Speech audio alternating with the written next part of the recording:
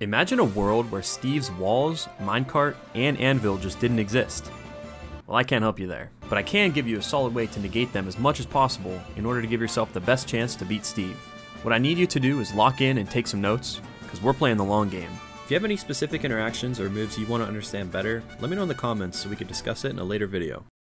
Our overall plan is resource management. No iron means weaker burst and landing options, and no blocks means Steve drops drastically down the tier list. First, we'll break down dealing with minecart, as it's the first thing we'll deal with by following this game plan. Minecart has 8.4 HP, and Steve himself has 60 units of knockback armor. Damage and knockback in minecart are dependent on speed. The power rail takes 1 redstone and 1 gold, and the minecart takes 1 iron.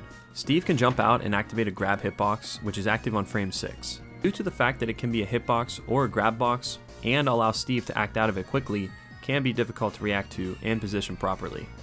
If you're in the position where minecart hits your shield, the best thing to do is roll in.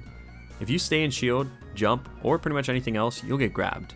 It is also important to know that Steve will often jump out and try landing with an aerial, so simply disengage, because now he has 1 less iron.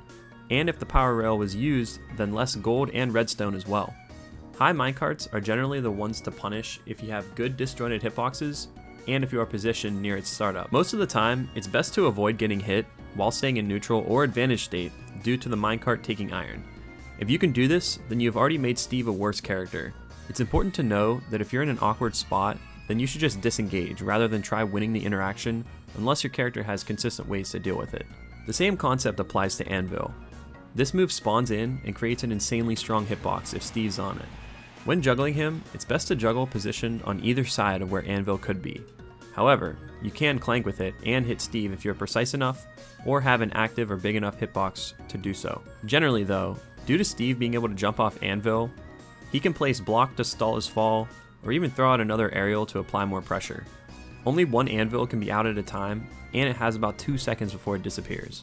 If you can avoid this move and maintain advantage or reset neutral, then you played it right.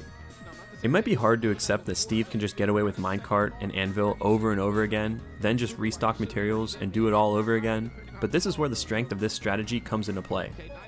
When Steve runs out of iron, he becomes a significantly worse character. Your goal now is to pressure his mining. Watch out for the fake mine dash attack or any other mix-ups that they have, and when he builds the wall, then you pressure. What we want to do is play right outside of his burst range when he has iron to bait the minecart, and when he doesn't have iron, pressure outside his dash attack burst range. If he goes to mine, then you need to pressure it, whether there are blocks or not. In order to do this efficiently, it's important to know your character's quickest and least committal way to destroy blocks. Once he's in the corner and he runs out of space to mine, then he will be forced to use what little iron he has left with a cart and an anvil. Throughout this, it's essential that you avoid these at all costs, because once he gets stage control, he gets all of his resources back. Up to this point, we've done nothing but avoid his tools, and now that he has nothing left, he'll be forced to either mine without walls, or trying to fight you with no iron and no blocks. Now that he has no iron, it's important to know the space that he can't build blocks. Steve's a very floaty character and has terrible landing options without iron. Frame trapping him becomes very strong, and once he goes to ledge, then his mix-ups are also limited with no minecart.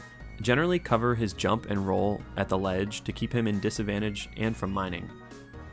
The best thing about this method is that due to Steve having a few strong options that beat everything, Steve players often lack options to fight head-on without these tools.